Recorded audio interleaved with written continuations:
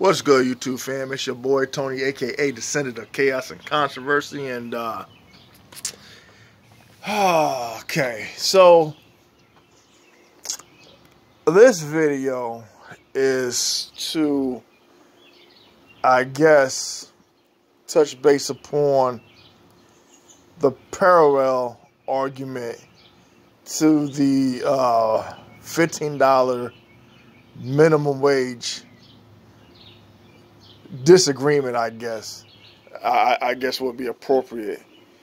And I say parallel because now you got to where it's in, I guess, 23 states where they have already put an end prematurely to the unemployment benefits, because they said that there aren't enough job positions being filled. Now, when people say jobs, they don't specify what the jobs are that they say, have, vacant positions, and the misrepresentation or the misleading narrative to that, it's like, oh yeah, there's jobs available, No, what you mean to say is that there's work available, but you're not being forthcoming and truthful about the types of jobs that are out there. You know what I'm saying? Because a lot of these people, before the pandemic hit, were working pretty decent jobs. And this has been thrown on the table of discussion. And then when the pandemic hit, those jobs basically fell by the wayside. They left. They didn't have the how should I say, the capability of being open during the pandemic. Only certain jobs were considered essential. You know what I'm saying? So there was a lot of businesses that closed, for the most part, permanently. Some people had to sell their businesses, and it was unfortunate. Now, what they don't tell you is that these people who has lost their jobs was probably making $20 or more. Had insurance benefits and stuff like that, and probably had good savings prior to the pandemic. When the pandemic hit and they had to go into survival mode, they had to go into their savings because they didn't know how long the pandemic was going to last, how long the businesses or the states were going to be shut down. And they had to dip into their savings, their retirement, in order to keep themselves afloat with paying the mortgage, the utilities, rent or whatever, putting food on the table, paying the car notes, insurance, and stuff like that. You know what I'm saying? Now, they're saying, okay, now the states are opening them back up, and, we got these jobs. Now these jobs are that these people have available to them are starting at $11 an hour, $10 an hour, maybe even $12. Because we're not up to the $15 wage increase. Most jobs aren't there yet. But this is what is left over. This is what's available. And this is what I was trying to tell people that had these rebuttal and condescending remarks to come at me when it came to how they viewed being against the $15 minimum wage hike. I said, do you think a lot of these people who go to work want to work where they work at, but they have to accept and take what's available? Now, and then now you're going to take it where people are probably going to do what they do best. Conveniently forget that there was a pandemic. Conveniently forget and disregard what the pandemic has done to a lot of these businesses. And then just be ignorant about, people just need to get up and go to work. That's fine and dandy, but they can't go back to what they were doing prior to the fucking pandemic. Now they got to take the leftover bullshit. They got to take these little minimum wage scrap jobs and shit like that. Now it's like where they was probably working one job, now they got to probably work two jobs and pick up a third job if that.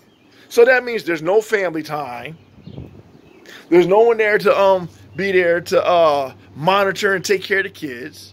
They probably have to leave their kids in the hands of some strangers and shit. And we already know what it's like when you leave kids in the company of strangers. Let alone have to pay these motherfuckers and cross the fingers that they ain't doing your kids some kind of way. I mean, these are factors that people don't consider. I mean, when you have these cut and dry arguments like, and here's the thing that I don't get. Here's the thing that I really don't get that baffles the fuck out of me. You always got these people who be sitting in these high positions, these politicians, these lawmakers, these legislators or whatever. And what does their salary consist of? 140 to 200 to maybe 300K a year. So they're living the life of luxury. You know what I'm saying? They don't have to worry about shit. But they're making decisions that they see or deem fit when it comes to our livelihood.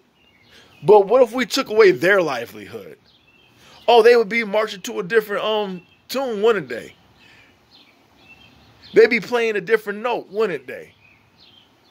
But being that no one is there to take from them, and this is why I tell people all the time, why are we so comfortable with allowing people to dictate to us or make decisions to us like we are that fucking incompetent? Why?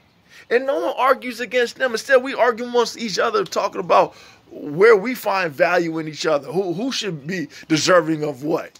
But no one argues against these fucking politicians and shit.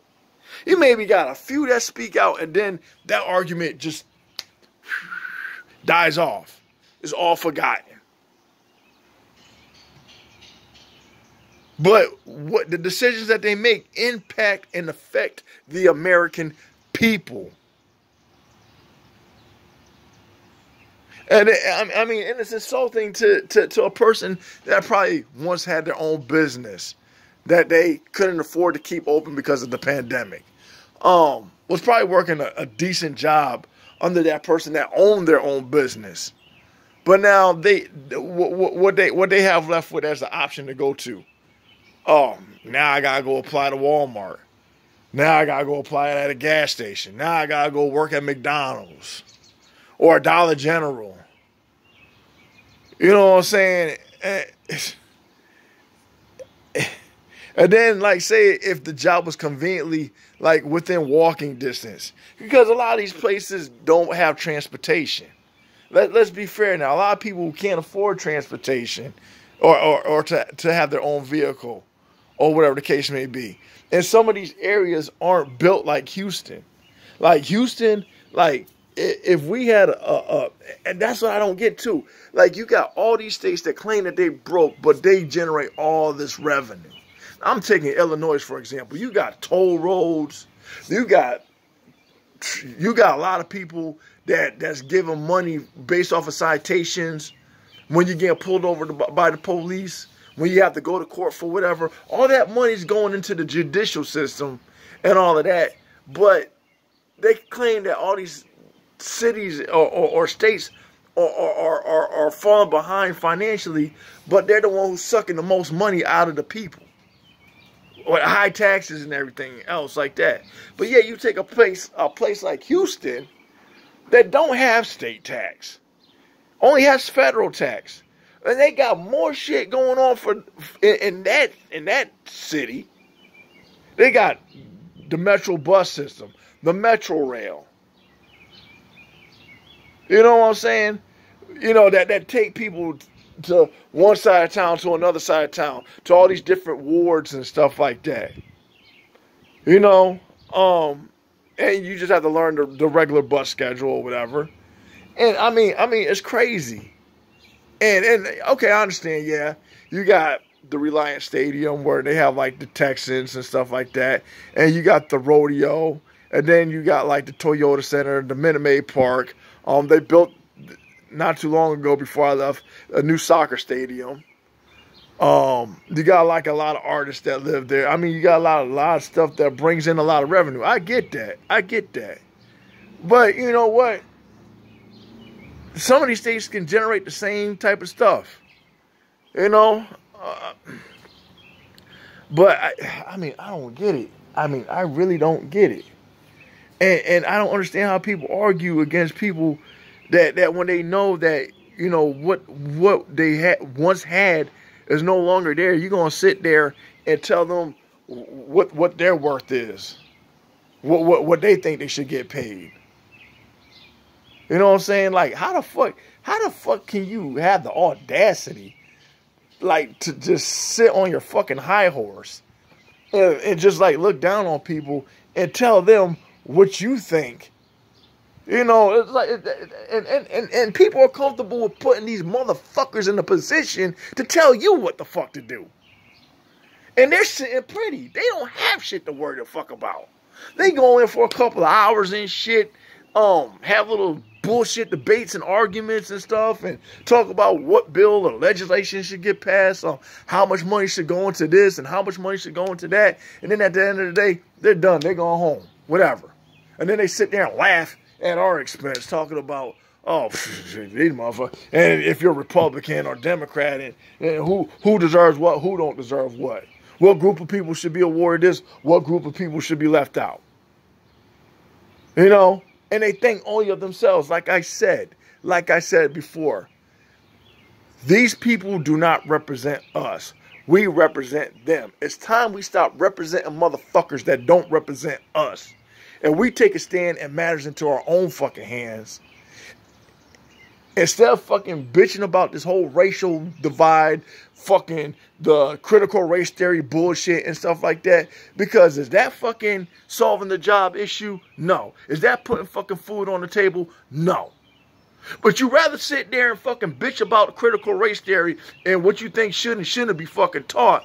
Meanwhile, motherfuckers are trying to figure out how to fucking put food on the table for their fucking family. Trying to figure out how to pay bills while these stupid fucking lawmakers are bitching about fucking trivial fucking arguments and shit. Oh, we don't think that there should be a critical race theory. Oh, we think there should be a critical race theory. Da, da, da. How's that relevant to the fucking standard of living in this fucking country? You're wasting time arguing about fucking petty ass shit. When there are real fucking issues to be addressed, to be fucking attacked, to be solved, but that's pushed on the back burner. Because, Lord forbid, if we reach into the pockets of these politicians and take from them, but it's nothing for them to take from us.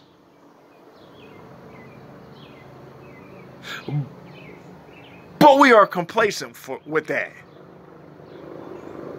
Instead, we're sitting here bickering and bitching amongst the PTAs. And, yeah, well, you know, I don't think we should be reminded of racism. I don't think that they should teach this in our classrooms. Oh, I'm highly offended about the reverse racism. You should be highly offended that you can't fucking provide for your fucking family because these motherfuckers that you put in a position to fucking control your fucking ass, those are the ones you should be bitching to. Instead of fucking wasting and exhausting your fucking effort on stupid shit. But, like they say, we pick and choose our battles, don't we? We entertain unnecessary drama, don't we? I'm just saying. Anyway, until next time, until next video, give me your thoughts on this fucking matter. You already know how I go. Peace.